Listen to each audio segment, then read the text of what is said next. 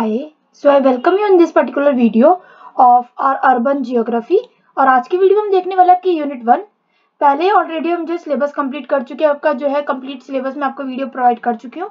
Majorly हम देखते हैं unit 1 that is introduction, and इस वीडियो में ये भी देखने वाले हैं तो definition of urban, nature and scope of urban geography. इसके अलावा हम थ्योरीज पढ़ने वाले हैं of urban origin with reference to quarter. तो करते हैं आज की वीडियो को शुरू। सबसे पहले हम देखें अपनी यूनिट 1, बिकॉज हमारे इस पेपर में पर्टिकुलरली अगर आपको याद हो तो हमारे इसमें टोटल 5 यूनिट्स हैं और आपके सिलेबस में मैंने आपको प्रोवाइड करी थी। तो यूनिट 1 है हमारे पास इंट्रोडक्शन। इंट्रोडक्शन अगर हम देखें तो सबसे पहले है define of urban. Like urban होता क्या है, जैसे आपको पता है एक अर्बन होता है और एक होता है रूरल, दोनों ही अपोजिट होते हैं। रूरल वो होता है जो कि लोग गाँव वगैरह में रहते हैं, वो लोग रूरल एरियाज के लोग कहलाते हैं, और अर्बन एरियाज के लोग वो कहलाते हैं जो कि शहरों में रहते हैं। इसी से आपको एक मेजर जो है आइडिया वो लग जाता है। अब अगर हम देखें तो अर्बन जो कि टर्म जो है वो रेफर करती है हमारे एरिया को जो कि कैरेक्टराइज्ड होती है जहाँ पे हायर पॉपुलेशन डेंसिटी हो, इंफ्रास्ट्रक्चर डेवलपमेंट हो और डाइवर्स इकोनॉमी को, and most importantly social activities जो है वहाँ पे कंडक्ट होती हैं measure of the time. And उसके अलावा बताया जाता है कि जो अर्बन एरियाज होते हैं वो टिपिकली इंक्लूड करते हैं हमारी सिटीज जो कि जनरली टाउन्स या तो मेट्रोपॉलिटन रीजन्स जो कि क्या होते हैं बहुत ज़्यादा डेवलप्ड होते हैं या फिर डेवलपिंग नेचर में होते हैं। जनरली अगर आपने देखा हो तो जो रूरल एरियाज होते हैं वो अंडर डेवलप्ड होते हैं एंड उनकी जो है डेवलपमेंट की नीड होती है, अभी तक डेवलपमेंट उसमें पूरी तरीके से नहीं हुई होती है।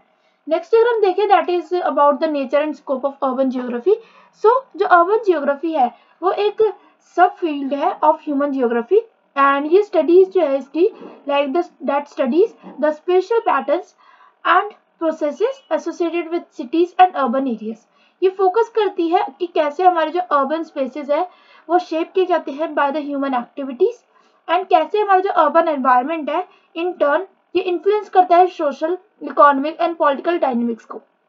उसके बाद अगर हम देखें तो जो स्कोप है अर्बन जियोग्राफी का वो इंक्लूड करता है जैसे कि पहला होता है आपका जो physical, economic and social layout of the cities, then we have is the growth and development of the cities, then we have इसकी urbanisation process and there environmental impacts. Next है हमारे पास the special distribution of services, infrastructure and amenities.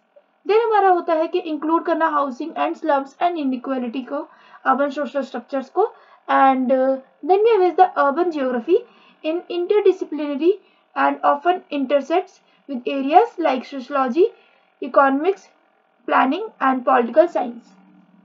Then we are coming to our 1.3 that is theories of urban origin and that is the Carter।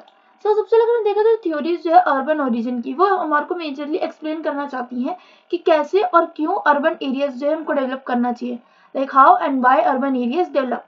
And one influential framework जो है इस कार्टर्स theory जो कि propose करती है कि जो cities जो है फॉर्म ड्यू टू पहला economic specialisation.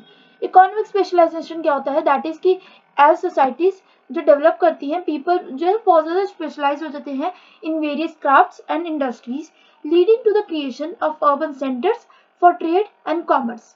Then we have is the technological advancement. सो वो होता है जैसे कि इनोवेशंस हो गया like agriculture and the transportation, वो हेल्प करता है हम रिड्यूस करने में dependence on rural areas, facilitating urban growth. Then we have is the social organisation. Social organisation में we have is as societies view in complexity, new forms जो है of governance and social hierarchies emerged often within the urban context. Then you have the other theories जैसे कि वो include करती है हमारी central place theory by Christaller and the urban diffusion theory जो कि suggest करती है कि कैसे हमारा जो urbanization जो है वो spread करता है outwards from a central core in a predictable pattern. And with this I think we are in the end, yeah, so we are with the end of unit 1। Complete करेंगे हम unit 2 in the next video. Video informative और helpful लगे तो video को like कर देना। Yes, comments में जरूर बता देना कि आपको वीडियो कैसी लगी और आपको सीरीज कैसी लग रही है जिसमें आपको सारे यूनिट वाइज जो है पूरी एक्सप्लेनेशन कर रही हूँ before your exam. So stay safe, all the best for exams and thanks for watching. Bye bye.